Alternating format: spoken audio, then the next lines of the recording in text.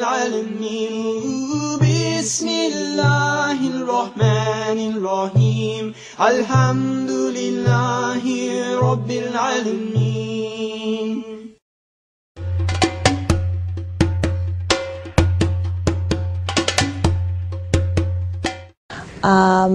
I was attracted to Islam by a brief contact that I had with a young boy. Sounds bad. I had a Somali student when I was at Victoria, and the students were required to do an assignment about consumption, which is what I teach.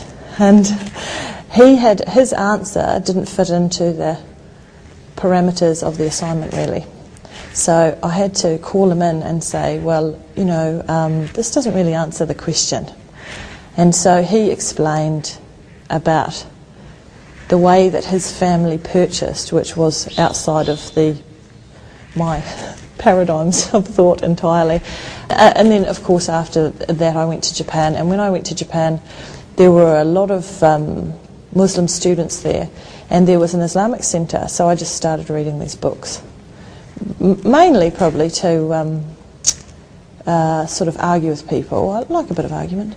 And also because in my class there was a whole lot of Filipinos who were Catholic, and then there were a few Muslims from different countries, and there was a bit of a sort of a class rift.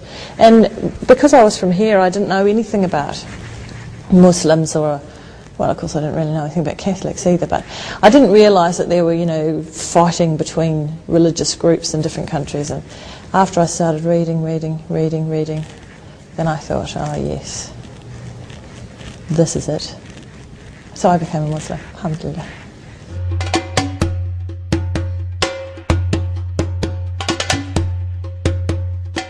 Oh, being a woman in Islam is really good.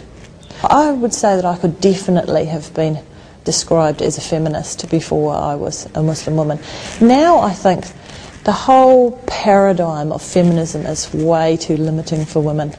So I say, with more and more study of the position of women in Islam, it's so much more and so much better than feminism, which is totally bounded by modernist logic. I think that Islamic sisterhood is what the feminist project wanted for women. Do you think that's controversial? Between the relationships between women in Islam and from an Islamic basis are very, very warm and supportive. And in some ways maybe sort of old-fashioned to us.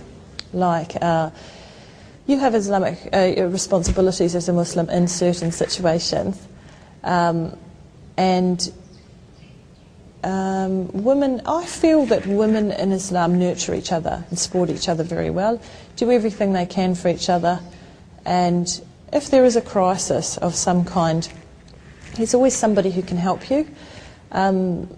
Within the group of the sisters, there, you know, somebody can do everything. You know, there are, you know, nurses and typists and doctors and people who can paint, and you know, there is a sister for every job, and they will help you. So the solidarity between women is, you know, it's just another aspect of Islam that supports you as a member of a community and the wider community and your family and circles around circles, which is, you know, what Islam is. It's a very happy and fulfilling way of life.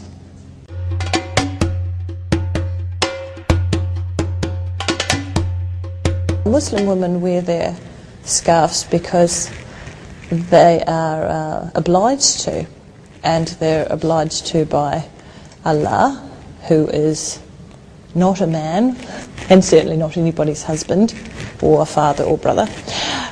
And I think actually the opposite is true, although I wouldn't use the term liberation, which I think too is a loaded term in English. well, in the West, is a loaded term.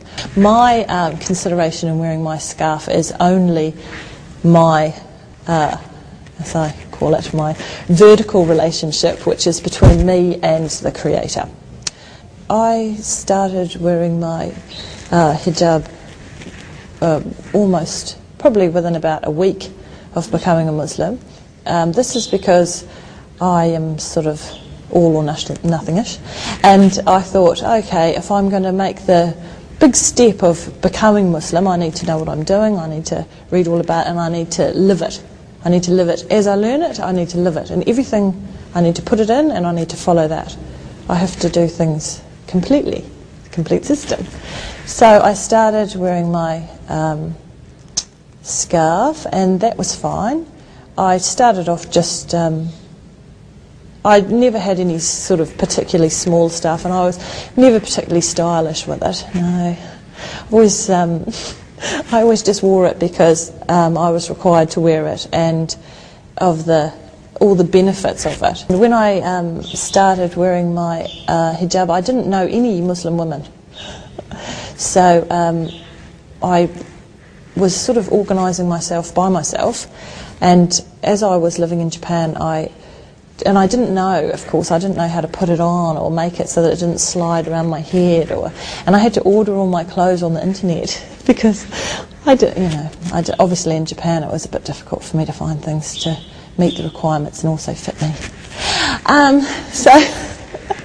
So I ordered all these clothes from Kuwait on the internet, and all these scarves, and I ordered all these different things because I didn't know how to use any of them.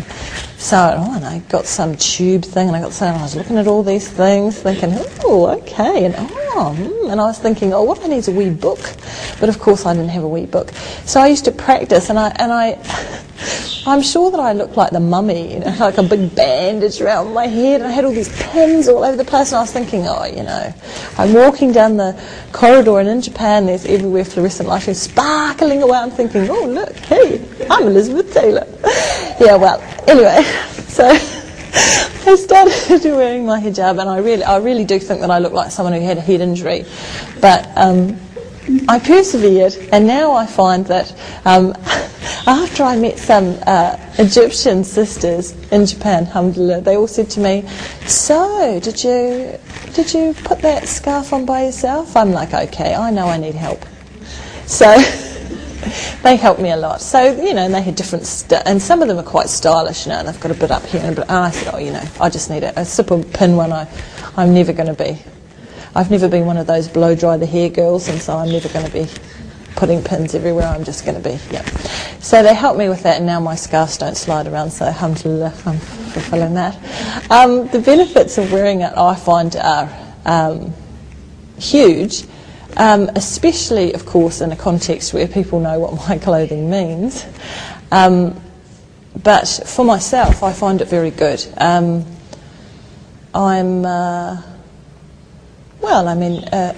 I suppose it's the same thing that everybody always says. People are forced to deal with me just as they find me, and they've got pretty few clues about how that is. So if I'm sitting on the bus, reading my book, they might think, she's very quiet, or I'm not quiet.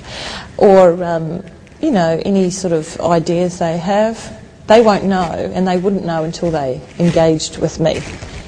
Well, and maybe not even at the beginning of that, but they're forced to take me for what I show them. So if I am friendly to them, that's what they know. They can't really get much from looking at me, about me, except probably that I'm foreign, which I'm not.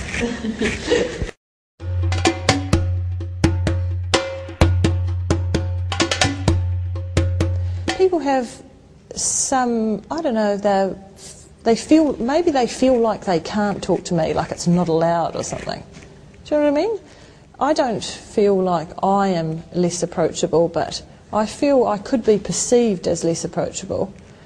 Actually, I think I'm not unapproachable. There's no rules against working, or there's no limitation.